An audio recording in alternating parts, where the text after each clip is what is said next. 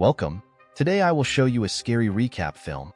When the infamous Sweet 16 killer resurfaces 35 years later to strike again, 17-year-old Jamie finds herself transported back to 1987 by accident. With determination, Jamie determined to stop the killer's plans before they even begin. The film from 2023, titled Totally Killer. Spoilers ahead. Watch out and take care.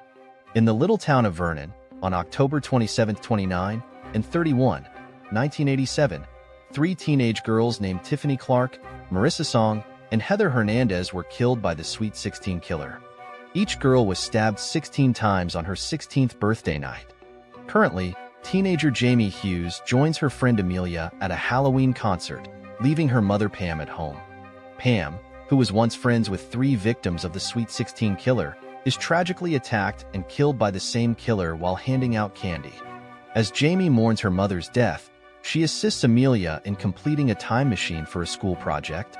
Meanwhile, reporter Chris Dubasage informs Jamie that Pam had received a secret note from the killer, ominously stating, "You're next, one day."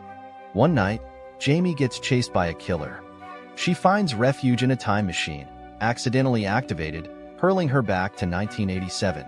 Realizing she can prevent the Sweet 16 killer's rampage and save Pam, Jamie disguises herself as a Canadian exchange student. Investigating, she learns Pam and pals were disliked bullies. Jamie convinces Amelia's mom, Lauren, and Doug, the school principal, to aid her cause.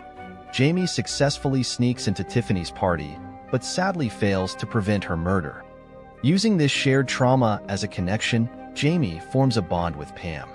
They scheme together, persuading the group to go away for the weekend.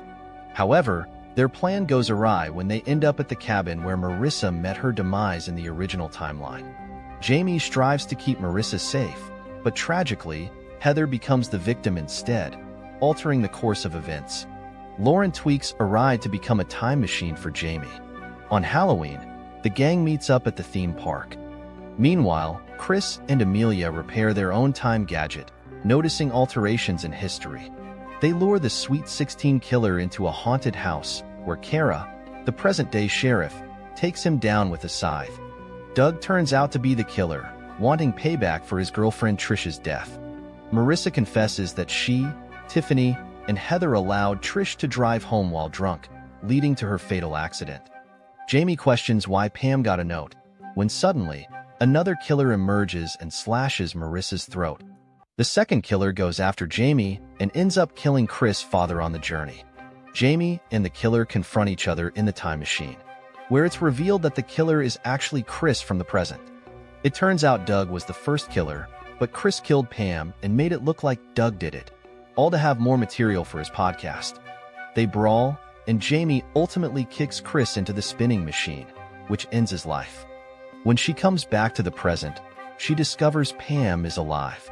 Because Jamie's parents got together sooner than before, she now has a big brother named Jamie, and her own name has changed to Colette. Thanks for watching, and be sure to subscribe to watch more of these videos.